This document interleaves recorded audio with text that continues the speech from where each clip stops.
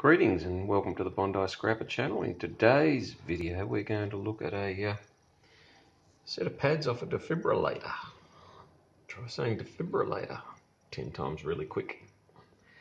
Yeah, this came from the sporting club that one of my kids coaches at, and they were getting it ready for the big reopening after the big COVID lockdown, and discovered that they were a little bit out of date. Not too bad.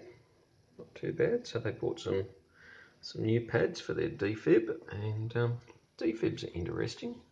Bit of an interesting history in New South Wales, at least.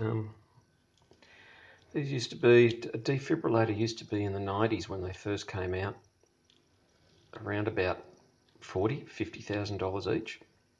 I think you can buy them now for around about $5,000, maybe even a bit cheaper. And Kerry Packer, who at various times had been Australia's richest man, he was definitely a billionaire.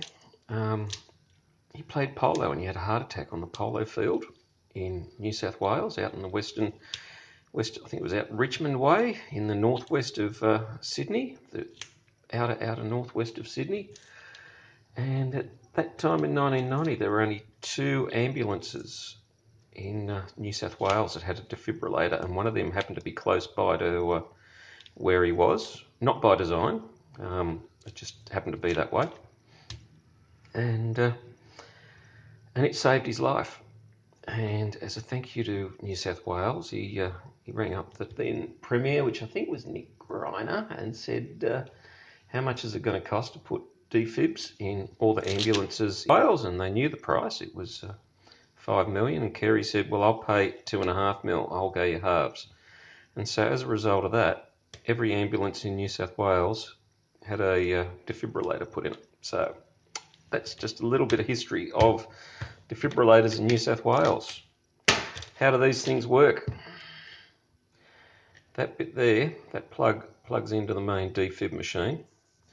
The ones we have now are really smart. They tell you exactly what to do and when to hit the button, and they're quite safe. I've had a fair bit of training in defibs over the last 20 years when I've been doing first aid training. The way it works is it tells you where to put the pad. That one goes on the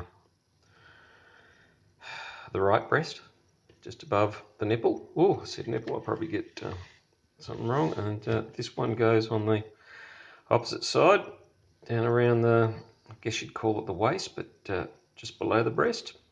And it's got sticky stuff.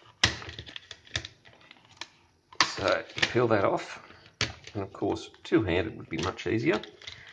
And this gel light, which I've had a little bit of a pick at, sticks really well. And what are you going to get out of it? Well, if you take the time, if you've got the time up your sleeve, you can peel that back.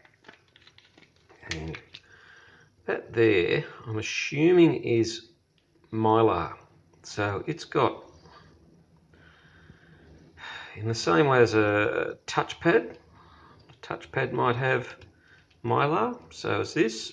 It's, I believe, a silver material, and some people can get it recycled and recover the silver from it. So if you wanted to really scrape that back, you could do it and recover it. They have the same material in the touchpads on microwave oven. So, but what are we going to get out of this as scrappers? Not much. There's a weird looking silvery thing there. I don't know what that's for. No, can't tell you. So that's metallic. It's probably got a bit of silver recovery, if you're into silver recovery, I'm guessing. Stick to me. Still sticking. Right on, let's come down. Let's peel that one off. Yep, it's got the same again.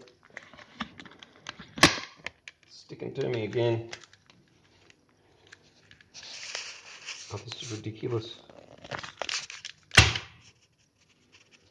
and down in here, that'll be brass, that little connection there. So I'm going to put you in the tripod. You're in the tripod. Let's try and keep you on the screen rather than do my usual. So what are we going to get out of this? We're going to get snippety snip on some wire. There's another metallic connection in there. Oh, and that's magnetic, so that's a little magnet in there. There's going to be some little brass connectors in there, which if this is brittle, which I doubt it is, it's not brittle, so it's going to be a pain to try and snip it. Let's have a go.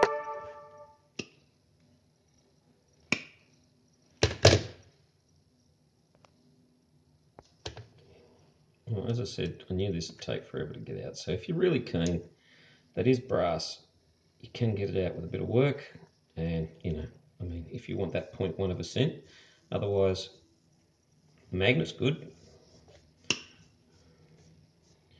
There we go, there's the magnet. So that's a nice little magnet to stick onto your pliers, and then as you're out scrapping, you can test things to see whether they're ferrous or non-ferrous. But yeah, that one there, for me, that just goes into my bin that goes off to the scrap metal yard and gets 7 cents a kilo. So throw him away. Got this bit of, I mean, this thing's just going to be heavy duty everything, like the connections and all that, because, I guess they know that people are going to be in panic and they're going to be...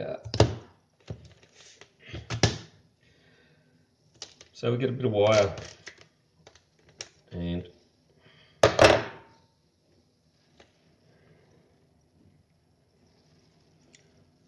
there's... Whoop. So there's not much there, but I'll throw that in with the $2.30 stuff. That little bit, my guy's just going to not even notice that.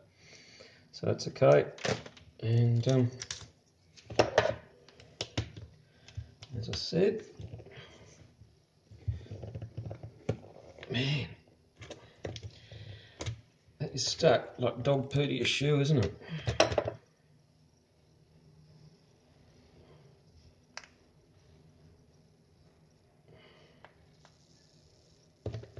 And